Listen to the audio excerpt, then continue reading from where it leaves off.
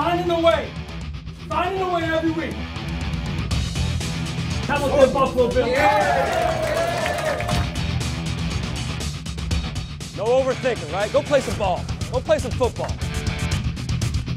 It's an exciting time to be a Buffalo Bill and a fan of the Buffalo Bills.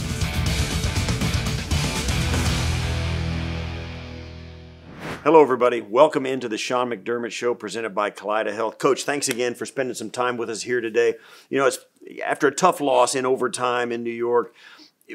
We on the radio show and around the fans, we all ride this emotional roller coaster where we're ready. People have to talk us off the ledge. How do you keep your team from overreacting to a Week 1 loss, as close as it was, in a difficult environment as it was? How do you keep your team from riding that emotional roller coaster? Well, it's a long season, number one, and number two is it's the beginning of the year. So I think it's about the journey of the season and can you develop through the course of the season, become better each and every week. And that takes keeping one's confidence, but it also takes truth-filled conversations of, hey, this is where we need to adjust our game and the areas where we need to grow. So you get into this game, Aaron Rodgers, they come in, it's the hype, they're riding that hype train, it's 9-11, and Aaron comes in, fourth snap, and he goes down, Zach Wilson comes in. That's got to change the dynamic. And now that you're the defensive coordinator as well, how does that change that dynamic for your defense? Well, you're playing a different game when Zach's there compared to when Aaron's there, just from an experience standpoint. Let's just start there. And so the game was managed differently for us and for them, and that's what we expected. And the plays that they were calling were probably different with Zach under center than with Aaron. So unfortunate loss for them, and I thought we did a fairly decent job on defense, giving ourselves a chance. And that's what you look for. Yeah, well, you think you were calling defensive plays for the first time in a while in the regular season. You held them to 289 total yards. Really just 16 points. How was it for you getting back calling the defense? What'd you think of the overall performance by your defense and how it went on for you on the sidelines with the staff? Yeah, it was good to get the first one back underneath my belt in terms of the game, calling a real game. And I thought the defense, again, gave us a chance to win. That's what you want. Didn't like the big run or two that we gave up, and because that gave them 3 points on the board. Much work to do there as well as we get into the second week of the season. So you go in with these linebackers, on two ends of the spectrum. Matt Milano, the all-pro guy who's a game wrecker, and then you've got a guy who's an unknown, Terrell Bernard. Bernard led the team with 11 tackles. What did you think about the way Bernard played, particularly because he's the new face, and of course Milano? Well, I thought he was very active. He did a good job getting us lined up, which, as you know, as a middle linebacker, that's part of the job description. That's really where it starts, leadership and the operation piece. And he did a good job with that, and then I think he found his knack and rhythm during the course of the game. As the game was unfolding, he made some plays, got some confidence, and that gives him a foundation going into week 2 to build from. And of course, a big story coming out of this, the way Josh played. He was despondent after the game. You could see it on his face, and his statistics spoke to all of it. How do you go about getting him to bounce back from a game like this and get him back on track? Well, if you look at his history a little bit, he tends to bounce back after a game like this, and that's what we expect this week. And so the bigger thing is that he learns for good what can happen if you don't take care of the football. And so, we have so much confidence in Josh, and he's such a competitive person. Sometimes that gets the best of him. And so it's about playing winning football first and foremost. And one of the stories of the offseason, who shows up big, Stefon Diggs, who shows up 10 receptions, 102 yards. He was money. I mean, he really played a really good game. What did you think of the way he played? Yeah, he was on point. Yeah. He was ready to go. You could tell in warm-ups. He brought a lot of energy to our team in warm-ups even, and his leadership on the sideline was heard and seen, and that's how it should be. And so he was encouraging Josh throughout the game, encouraging the offense, encouraging the defense and special teams. So job well done by Steph in the first week here. So as rough as it got offensively, you turned the ball over 3 out of 4 possessions in the second half, or the first 4 possessions. You get the ball with $1:48 to play, 1 timeout, you go 9 plays, 43 yards. Josh finds Diggs 3 times. And how impressed were you with the resolve of them to get that into overtime and that last push, that last drive when they had sputtered so badly in the second half to put it together and get the game into overtime? Well, that's what they do. That's what we do. We practice that more than anybody probably in the NFL, and the 2-minute drive, whether it's before half or at the end of the game in this case. And our players and coaches are extremely comfortable in those situations. All right, thanks, Coach. We're going to catch up with you later in the show to get your final thoughts on facing the Raiders in the home opener. The Game Plan is presented by Energy Mark. Trust Energy Mark for renewable energy supply. When we come back, Eric Wood and I break down the tape from the season opener against the Jets. Then we take an inside look at the team-building philosophy of Sean McDermott and Brandon Beane. Chopping Wood is presented by St. Bonaventure University, an official education partner of the Buffalo Bills. Hello, everybody, and welcome back to the Sean McDermott Show. It's time now to look back at the tape with our good friend Eric Wood, radio analyst for the Buffalo Bills and former center. Bills took a tough loss on the road in overtime to the Jets. What did you take away from this game? Yeah, I mean, it's hard to win any football game when you're -3 in the turnover differential. I thought that Josh had 3 ill-advised interceptions, and we don't love to analyze bad plays here on Chopping Wood, but we're going to take a look at those today. On the opposite side of the ball, I thought the pass rush was excellent, something to build off looking towards the rest of the season. I thought Leonard Floyd, in his first action as a Bill, played great, credited with a sack and a half in the game. And then Matt Milano, coming off an all-pro season, had a great game against the Jets. Well, let's start on the defensive side of the ball, and with your boy Leonard Floyd. He came off the edge early on and made the play that the entire NFL is talking about. Yeah, this is actually just supposed to be a quick release by Rodgers. That's why Dwayne Brown, the left tackle, is attempting a cut block, and he does get Leonard Floyd to drop his hands. That's what you're looking for there, but instead, Matt Milano jumps into the area of the slant. Everything's covered, so that allows him time to recover. Unfortunately, Aaron Rodgers goes down with a torn Achilles here, and this is the play that everyone's been watching all day. And a little later, Jordan Phillips got a sack on a 3rd and 9. Take us through this play. Matt Milano's walked up into the A-gap, and so it actually forces the Jets' offensive line to slide in that direction. So generally, the sacks aren't going to come when you have 3 blockers on 2, but the Bills run an excellent stunt here. Jordan Phillips sets up the guard. He makes the inside move. Leonard Floyd then crashes down inside, wipes out the whole right side of the Jets' offensive line. Jordan Phillips wraps around for the sack on Zach Wilson. And then later on, the guy you mentioned earlier, Matt Milano, who continued his all-pro play, he got an interception just before halftime that set up a field goal to give the Bills a 10-point lead. Yeah, this is just a 4-man rush, and so he's just sitting back in his zone, and here he's playing the middle of the field, and he's reading the eyes of Zach Wilson, and Zach throws an easy one here. Zach actually makes the tackle on the play, but this set up the Bills to put up points right before the half. All right, now we have to flip it over and take a look at Josh in the game. Let's talk how they can clean things up. Josh making this throw way down the middle, and it started with this interception on 3rd and 8. Yeah, here it looked like Josh just had enough room to run for the first here. It's 3rd and 8. You're in your own territory. You know, you're giving the ball here to the Jets inside their own 5-yard line, and he's looking to make a play down the field, but you have Whitehead back there just playing center field. And I thought this was a play that he could have just ran for the first and kept the sticks moving early in the game. And then Josh did it again. He looked deep for Stefon Diggs. Now, tell me what happened on this interception. Again, the Jets are just trying to see if Josh is patient enough. You know, you have the too high shell, and look, he's trying to split the safeties. There's pressure in his face, and Josh will learn from this. You know, it's Monday Night Football. Points were tough to come by, and, you know, he throws it up there, and Stefon Diggs is his most trusted receiver, but when there's 2 guys back there, it's hard for him to play defensive back there, so to say, where he bats that ball away. He does everything he can, but it was too easy of a play for Whitehead. He makes the over-the-shoulder catch, and the Jets get the ball at the 20-yard line. And then the 3rd and final interception came on a 3rd and short when he was looking for Gabe Davis, and this looked like a really good defensive play.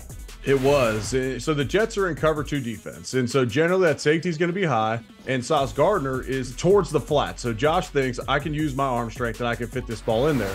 Problem is there's nothing stressing Jordan Whitehead, and he reads Gabe Davis's route. If that's an out and up, you know, this might be a touchdown because Jordan Whitehead is selling out fully once he sees the deep out by Gabe Davis, but he guesses correctly and he makes Josh play. This is a really good play by Whitehead here.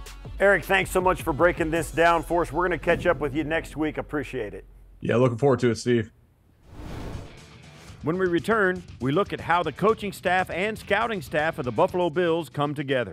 Then later on, we crunch some numbers in Sportsology. –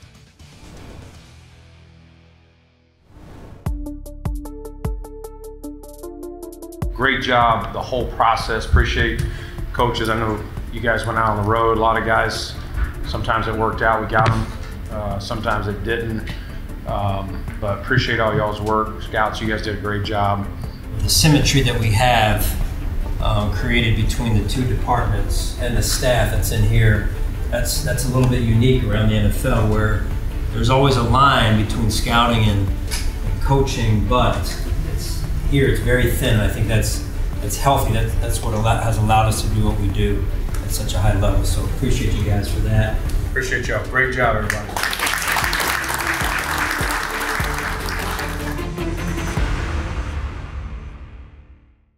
It's unique, I think, in the NFL where you can find such symmetry between two departments that are vastly different, but so alike, working towards a common goal. It's not that way everywhere. We know that. He and Sean and I have been in the league both over 25 years now, and so when you have what we have as far as the symmetry between personnel and coaching, it just makes life easier for us to get the right players here. Dalton, how you doing? Good. How are you? Good. Ken Dorsey. Nice to meet you. Brandon, nice to see you. How you doing? How are you? Dalton, you're good right there, buddy. So this is number 19 on these formal interviews? Yep. Saved your best for last? Yes, sir. Ready to roll? Yes, sir. All right. I think we've done a pretty good job with getting our personnel staff to understand who to bring to the forefront, and then at the end, now we're going to bring the coaches in to be able to put stuff on the board and teach them our language, see what they can learn. How many drops this year? 2. 2. Yes, sir. Was there a theme in in both of them? Maybe looking up on the field on this one. It hit me right in the hands. All right. So that's a ball I should catch. All right. What's your biggest strength? Your one biggest strength that you would say coming into the NFL will benefit you as an NFL player? Honestly, my ability to be a sideline guy. Okay. We definitely don't agree on where the guys are, but by the end of the draft board, there's a healthy respect of why a player ended up where he did, and it's everyone dropping their ego. It's not my board. It's not Terry Pagula's board. It's not Sean's board. It's the Buffalo Bills board that we built with the coaches and the personnel together. The Buffalo Bills select Dalton Kincaid, tight end, Utah. 2 different schedules, pretty much. Scouts' busyness is at a different time of the year than the coach's busy schedule. But to be able to work towards a common goal and stay humble at the same time when things are really good, but also when you face some adversity, I think is important to be able to toe the line together and see yourself through those times. Ultimately, we're in a town that, has been close, but hasn't hoisted that trophy, and so, that goal is always, fresh and right in the forefront.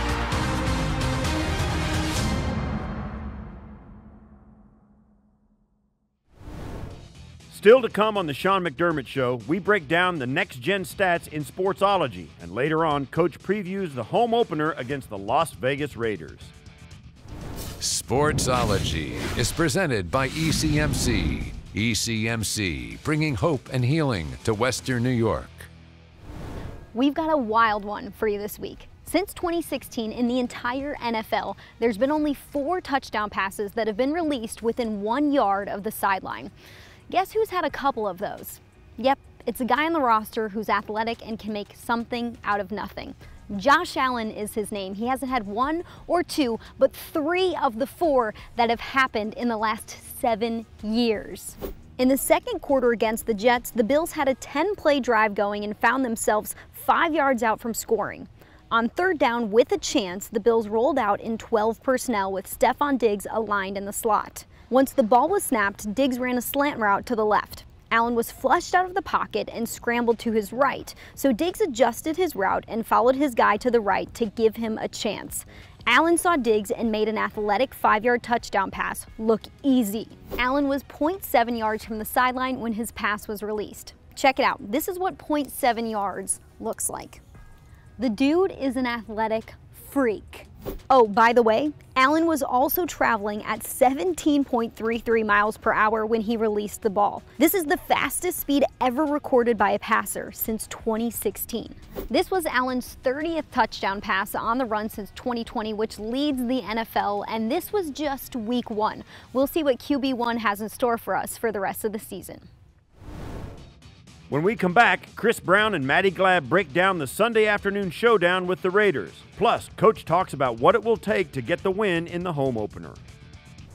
Game Preview is presented by Independent Health. You deserve the red shirt treatment. Week 2 is here, a home opener against the Raiders. Maddy Glab here alongside Chris Brown, and Week 2 is all about bouncing back for the Bills. They're actually 13-4 following a loss since 2019. So a pretty good record there. And let's talk about some of the ways that the Bills can turn it around here for the home opener. First, we have to talk about Josh Allen and the turnovers. 3 interceptions, 1 fumble against the Raiders. Sean McDermott talked about towing the line with Josh Allen, letting Josh be the athletic freak that he is, but not letting it happen at the hands of some of those avoidable mistakes. So what does Josh need to do in Week 2 against the Raiders? He's got to calm down. I thought he was very frenetic and jittery in the game against the Jets, and to a certain extent you understand that. You're going against a monster defensive front. There's pressure around you a lot, but there were times where there wasn't pressure and he escaped the pocket unnecessarily.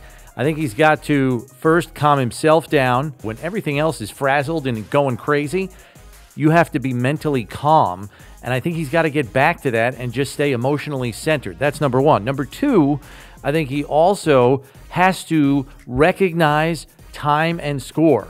You know, we always hear in the workplace, read the room. He's got to read the field and understand time and score.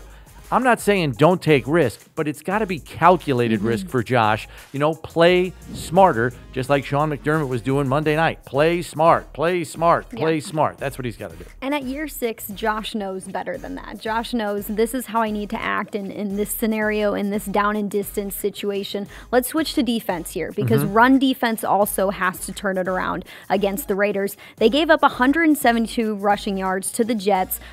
Breece Hall averaged 12.7 yards per carry, which is just a huge number for a running back. And the Raiders have a guy named Josh Jacobs who led the NFL in rushing yards last year, going over 1,600 yards. The run defense last year was pretty good. They allowed an average of 104 rushing yards per game, good for 5th in the NFL. So how can they get back to those ways? Yeah, it's a different run front, though, because you have Terrell Bernard running it, and I think they were trying to get some of the kinks out last week. They also had to change their game plan completely once Aaron Rodgers left the game. Suddenly, they're playing 8-man fronts, something they don't normally do. This is a nickel defense 95% of the time. It's a team that uses the fullback a lot, Jakob Johnson.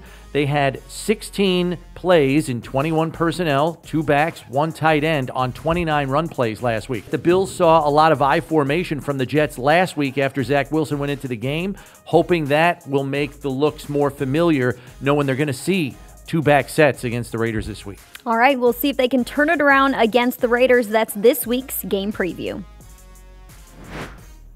Coach, you have your home opener coming up against the Raiders. They're coming out of a big Week 1 win versus the Broncos. They came back in the 4th quarter to win by 1 point. What's the key to getting your team to bounce back and also, you know, getting the crowd involved in using that home field? Well, it's Week 2, and so we got a chance to play in front of our fans at home in Buffalo, and that's what we wait for. It's a big opportunity for us to put our best foot forward, make the adjustments that we needed to make over the course of the week, and go get a win. And Jimmy Garroppolo, quarterback for the Vegas Raiders, he won his Vegas debut. He went 20 of 26, 2 TDs, 1 interception, threw the go-ahead touchdown.